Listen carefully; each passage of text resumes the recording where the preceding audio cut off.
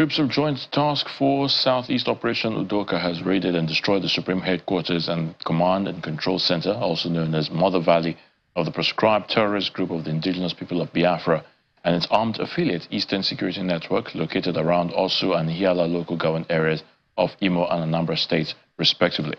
Speaking during the visit to the area after the operation, the General Officer commanding 82 Division of the Nigerian Army and the Force Commander Joint Task Force Southeast Operation Udoka, Major General Hassan Taiwo Dada, says the operation, which lasted for a month, has brought back peace and tranquility to the area.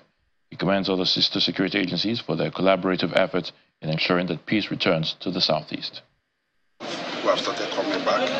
so our immediate objective or mission now is to ensure that these people can go about their social economic activities as soon as possible. No way you can conduct such an operation that you will not arrest one or two, either being commanders, members, or collaborators or informants. We process those people that have been arrested, and of course, they will be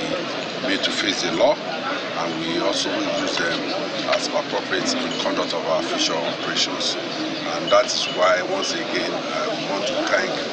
all Indi, Imo, and Indi Anambra that have continued to support us in this our mission, and particularly the government of Imo State.